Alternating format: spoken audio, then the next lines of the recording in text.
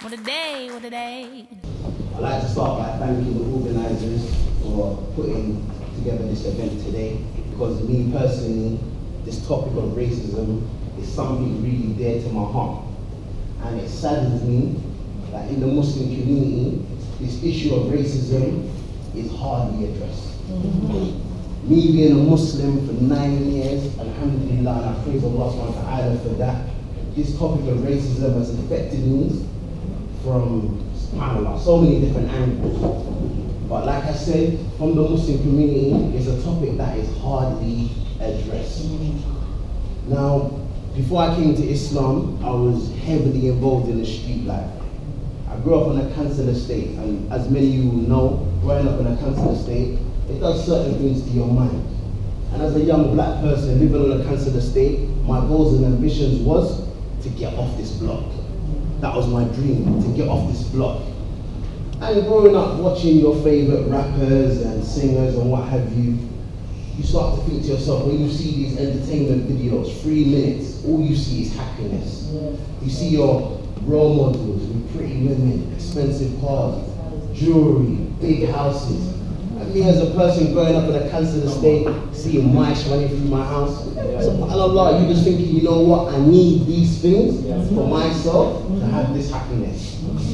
So when I was in school, instead of me focusing on my education, I was more dilly-dallying, figuring out ways how I'm going to make money. Now when I left school, my family were very disappointed with me. I wasn't born in this country, so I was fortunate to be able to go through the school system and have free education. So my parents were disappointed that I left school with no qualifications. So when I went to college, I really felt bad, and I said to myself, you know what, I'm going to change for my parents' sake and try and make ends meet by taking my schooling serious. So I'd say I was in college for about, I'd done the first year, and then when it got to the second year, the walls started caving in on me, to be honest with you. Going back to my estate every day, seeing all my friends making money, I'm coming on the block with my bags, and I'm seeing my friends, you know, with the latest clothes, jewelry and whatnot, and every day, slowly but surely, my friends are saying to me, what are you doing? Why are you wasting your time? What are you gonna do? Go college, go uni, get a degree, or working somewhere like B&Q? And I'm not belittling working in B&Q, but when you're on a council estate and you've got your friends earning a certain amount of money, it's not something that you want to aspire to be like. So after a bit of time of convincing, I said to myself, you know what, I don't no longer want to, you know, involve myself in education, so I started dedicating my life to the street life. Now after a few years of doing certain things on the street, I started having all the things that I wanted, whereby I got to the stage where I was buying watches for like £10,000, you know, buying cars were valued like £50,000 and whatnot. And going, you know, places like Selfridges, buying jackets, £900, and living a lifestyle that I always dreamed to live. But one of the things was always missing was the happiness. Because, like I said, my brothers and sisters in Islam, and my brothers and sisters in humanity, when I was watching these videos, I saw happy faces. I saw people, you know, living a certain life, living a dream. But when I started to have all these luxuries, I was like, where's the happiness? I couldn't feel it. So I got to a stage in my life where many people didn't know, slowly but surely, I was starting to drift into depression, because I used to think to myself, well, I've got money, I've got jewelry, I've got women chasing, I've got the things that I always wanted, so why am I not happy? So what I started to do, I started to turn to drugs. Start drinking, smoking a lot, because I never used to like to think about it, because when I used to think a lot, that's when I used to get really depressed. Now I had a friend of mine, you know, we stopped talking for a while because obviously I was doing certain things and he was on the other side of the border from where I live.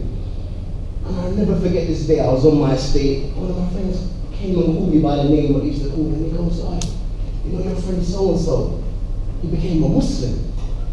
I'm like, what? He became a Muslim. I was like, wait, how can a black man become Asian? So I was really confused. I was like, no, he's black. How can he become a Muslim? A black person can't be a Muslim. He's an Asian way of life, Asian religion. So I was pretty much confused. So I kind of laughed it off and said, nah, you can't be serious. I'm not really taking this too serious. Anyway, cut a long story short, a couple of months went by and I used to think about it a lot. So I decided to call this individual. I said, you know what, let's meet up. I want to see what's really going on. So it was one hot summer holiday, me and my friend were driving up and down. So we went to meet this individual. He was a close friend of mine before, but because of the certain things I was doing, we never used to, spend a lot of time anymore. So I'll never forget, I pulled up into the state, I was driving around and I was phoning him, I was like, where are you? And he's like, just keep driving around. I was thinking, this is a bit strange. It seemed like a bit of a setup, but obviously I was really close to this individual before. I didn't think he was going to bring any harm to me. Anyway, as I got into the bottom of the state, the first thing I saw was 5 individuals wearing white dresses. So I was like, what the hell is going on? I was like, oh. But I couldn't, to be honest with you, I was just laughing. To be honest, I was laughing because it was weird. So I got in the car and I'm like, yo, what are you wearing? Like, you're taking this thing too serious. I'm Muslim now, I'm this, I'm that. I was just, in the back of my head, I was like, you know what, this is mental. I don't know what these individuals are doing. So after that meeting, just cut ties for a while. So I'd say roughly about a year went by, and then one of the guys he was with that day, he became a Muslim. I knew him before Islam. So I used to get certain jewelry, like expensive watches, and he had a good link in Hatton Garden whereby he could get rid of these watches for me. So we started getting back in contact again, and I used to spend some days with them because obviously we're making money together now. And what puzzled me was their behavior, the way their characteristics, their mannerism completely changed. Because before Islam, I couldn't end a sentence without swearing. I was a very ignorant individual, to be honest with you. I'm not going on, let me not fool any of you, I'm not going on like I was the baddest man in town, I wasn't, you understand? But I had my stages, like I think the majority of us growing up in that kind of community had. And one of the things what amazed me was their characteristics, their mannerism, how they used to conduct themselves, how if I would swear around them and say, listen, don't speak like that. And they were really firm upon what they were saying. You know, for example, we'll be walking on the street and I might see a girl like, I'm going to move to her. They're like, listen, you can't do that type of thing. I'm like, what do you mean you can't do that type of thing? What do you mean? Like, listen, man, you can't treat women like that. And then it started to drill into my head that, right, these individuals are really changed. This is not phase, they're really, living a different life. Now, cut a long story short, more months went by. They used to tell me about Islam, but every time they used to tell me about Islam, I never used to listen. I used to go in one ear and out the other. But I used to pay attention to their behavior and how they used to conduct themselves. Now, I'll never forget this day. I was in a nightclub, Ministry of Sound, Elephant and Castle in London. Enjoying myself, me and a load of my friends were just having fun. And my phone kept ringing. I got about 20 missed calls from one of these guys who became Muslim. I was thinking to myself, I'm in the club, I'm seeing the number come up. I'm like, why is this guy phoning me? It's like 2 in the morning, why are they phoning me? But at the same time, when you're coming from the street, like, if someone's calling your phone at that time, maybe something's going down, maybe something's happened. So at the back of my mind, I didn't want to pick up the phone because I know they're going to start talking. But at the same time, I was thinking, obviously, even though they're Muslim, they're still my friends. And I've got some kind of, loyalty to them. Maybe they need me for some type of help. So I picked up the phone. I'm like, yo, what's happening? So my friend goes, where are you? I goes, I'm in ministry. He goes, is it? I'm like, yeah. He goes, I just wanted to tell you something. He goes, what? And I goes, what? Since you die in that nightclub, you're going to hell. Put the phone down. So listen, no, this is not even funny because I'm out of my mind this time. I'm in this nightclub, but my brain is gone. But everything I took to get my brain to that level, it went. And I was proper thinking, and my friends were like, what's wrong with you? And I was like, nothing. And all night I was in the club, but they ruined my night. And the following morning, I phoned my friend, I said, listen, what's all this about? You're phoning me 2 o'clock in the morning, talking rubbish, some guy there, what's all this? Why are you abusing me like this? He's like, nah, I've had enough. I'll be patient with you, I'm trying to give you advice, I want good for you, so and so. So I said, okay, you know what, I'm gonna listen today. Tell me about Islam. Now, one of the things what really touched me when they started talking about death, because me, before Islam, this is a topic that I don't like talking about. I've been to many funerals, many of my friends have died in the street through gun crime and whatnot, but at the same time, it wasn't something that I used to like talking about. So when they started talking about death, what happens when you die? What happens when you get in the grave? What happens on the day of judgment? It started to puzzle me. I said to myself, you know what, this is deep. This is deep because me as an individual before, when it comes to death, I don't think about these things. I put it in the back of my mind. I used to have that kind of opinion whereby when death comes to me, it comes to me. Let me not worry about it. It's not something that I'm focusing on. But these individuals, they used to focus on death a lot. And I remember one of the brothers said to me, a statement from the Prophet Muhammad, peace be upon him. He said, a wise person is someone who contemplates death all the time. When he said this statement, it made sense to me because it's true. Because at the end of the day, we can dilly-dally, we can argue about everything, but sorry. We can dilly-dally or argue about anything, but I don't think you'll come across two people who will argue about whether they're going to die or not. You'll never come across anyone like that. So when they got to this topic, it was something that, you know, kind of really penetrated my mind. It made me think more, and I said to myself, you know what is my life all about? I've got money, I've got jewelry, I'm going iron up, I'm living my life, but I'm not happy. There must be more to life than this. What is my life about? Is my purpose of life just to, you know, have money, like women, go and party, try and buy houses and just die? It doesn't make no sense to me.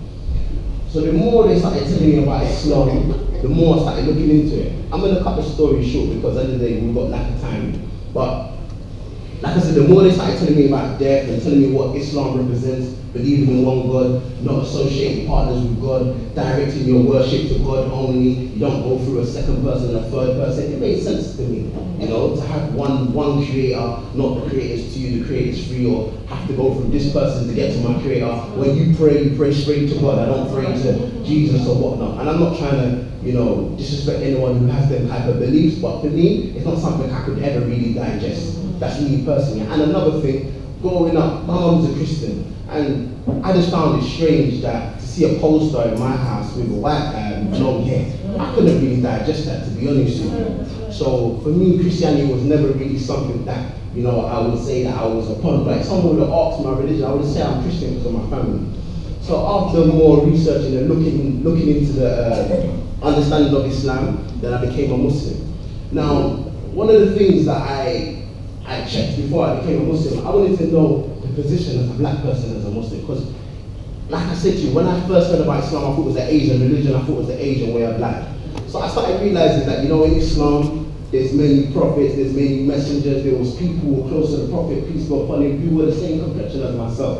So that was really interesting to me, because one of the key things about Islam, when I read the sermon of the Prophet Muhammad, peace be upon him, he said, there's no difference between a black man and a white man. And that's, for me, I don't know about anyone else, that's a strong statement to me.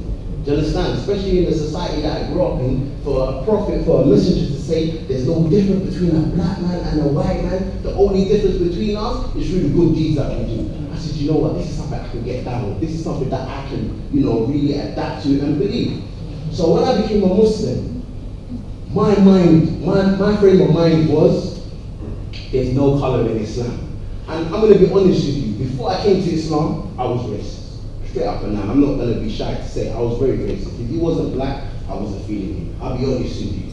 But when I came to Islam and I learned how serious of a sin this is in the religion of Islam, it was a chance for me to purify myself. So one of the things, what I noticed even myself when I became a Muslim, all the time I was in the Asian community. I'm going to their food shops now. Never before I eat in the Asian shop. Never. But when I come home, I'm eating biryani. I'm eating biryani, I'm drinking milk, was pink. Everything changed for me because now I've become open-minded. Before I wasn't open-minded. I'm just going to the yard shop, that's my kind of, you know, I eat the food that we know. But now as a Muslim, I'm going to different food shops, I'm eating different food, and like I said, I'm drinking different drinks as well. Do you understand? But the more I started going into the Muslim community, I started to realize, wait a minute, something ain't right. Something ain't right. There's something going on here. Do you understand? Especially when, you know, I'll be honest with you, when I first became Muslim, the way I used to dress wasn't really appropriate, to be honest, but as a new Muslim, I don't know. And you go into certain mosques and, you know, into certain community centers, the treatment that you get from some of the uncles and that, it was really disgusting, to be honest with you. Now, subhanAllah, when we talk about this topic of racism, like I said, I think it's such an important topic, and I'm happy, alhamdulillah, I'm glad that I'm here and the Muslims are put on this event. Because like I said, we have this disease in our community. And we shouldn't be shy to speak about it. We should be of the people who can say, you know what, we got flaws, we got mistakes, and we should try and purify ourselves from this. Because we have to remember, the religion of Islam is perfect, but the Muslims are not. And for many Muslims, it's hard for them to understand that, and for many non-Muslims. That's why, anytime a Muslim does something, Islam gets blamed. And I think that's unfair. Do you understand? Because if I was to pick up a gun right now, and I go and kill someone, it's me. Yeah, my religion is what I believe, but it's me who went and done that. Actually, the whole of the Muslims shouldn't be blamed for that. And that's one of the things that we notice amongst the Muslims. If you go in the community, we have a lot of problems, but we don't like to address it, but we're quick to address things what's outside our community. And I think this is really wrong. Now, like I said, the topic of racism is a big problem, and many brothers and sisters have suffered racism in the Muslim community, because many of us might have been born into Islam, but we don't understand some of us have this disease in our heart. Because for me, I don't find it normal that when an individual gets angry, he starts saying racist stuff. That's not normal to me. Do you understand? When I'm not gonna lie, if I was angry and I saw someone, I would say things to, you know, upset that individual. I might say things that was personal to him. I wouldn't start bringing race and stuff like that. I don't find that as a normal way to behave, a normal way to conduct yourself when you're angry. That's why I say, and I'll say it openly, many people in the Muslim community have this disease. And I think as a Muslim community, we need to come together and stand up and kick racism out. Because we know the Prophet Muhammad, peace be upon him, was an individual who would never have stood for this. And first and foremost, we have to remember Allah subhanahu wa ta'ala, the creator of the heavens and the earth, would never accept an individual who comes with this type of ideology, this type of understanding, whereby he thinks his skin, his culture, his background is better than others. So because of lack of time, I'm going to cut it there. We pray and ask Allah subhanahu wa ta'ala to guide us to what is good. And alhamdulillah, I'm happy to see many people come together for this great event and for us to address this issue. Because like I said, this is something that was very dear to my heart, and I'm happy that we've come together as a community, even though I'm not from Birmingham, but still we're a community. And we're trying to, you know, kick this issue out, because it's a problem that affects many people in our community, and outside our community. Anything good I said is from Allah subhanahu wa ta'ala, anything bad I said is from me and the shaitan. Assalamu alaikum.